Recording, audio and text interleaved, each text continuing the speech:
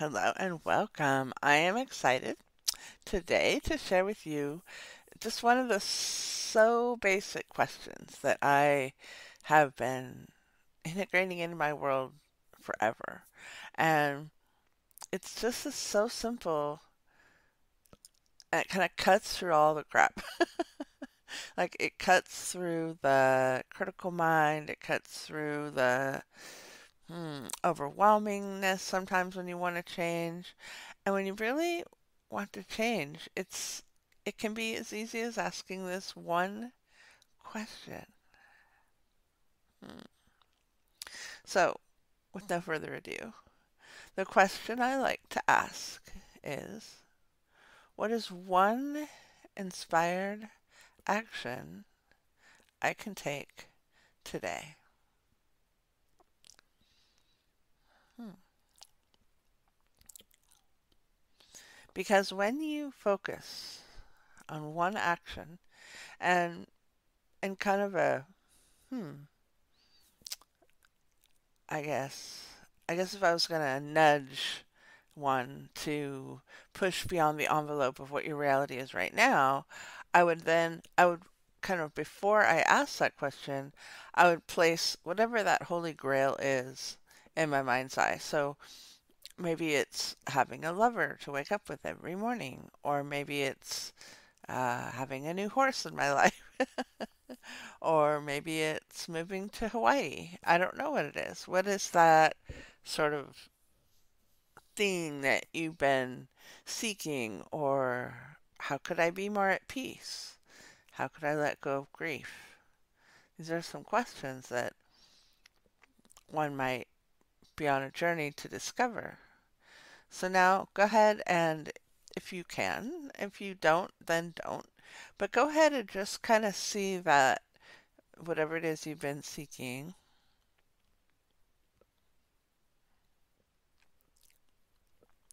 Wow, mine was really interesting.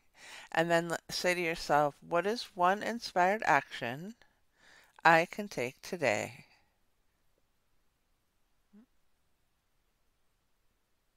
And then see if you get an action that shows up in your third eye or in your mind. Or another thing you can do is hold a pen and then write it down. So let's do a meditation on that. It'll be fun. It'll be super easy. Might be a little short. Seems like it might be short. Okay, cool. And put your feet firmly on the ground and relax your knees. Oh, relax your base of your behind. uh, First chakra space. Relax your second chakra, your creativity, money, and sexual chakra. Go ahead and relax your third chakra. This is the eye chakra, and this is in your solar plexus area. And go ahead and relax your heart chakra. Just relax. We're all about just relaxing. There you go. And then go ahead and relax the throat chakra. This is where we have speaking our truth.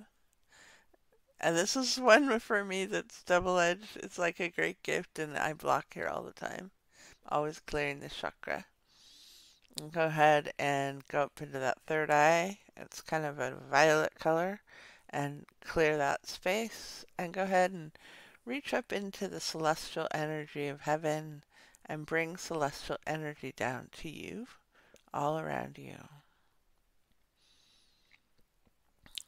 And in a space of peace where you're kind of not really needing anything, you're just kind of observing. Go ahead and observe like life with that thing you've been seeking, maybe seeking you is already in place. hmm And go ahead and ask yourself, what is one inspired action I can take today?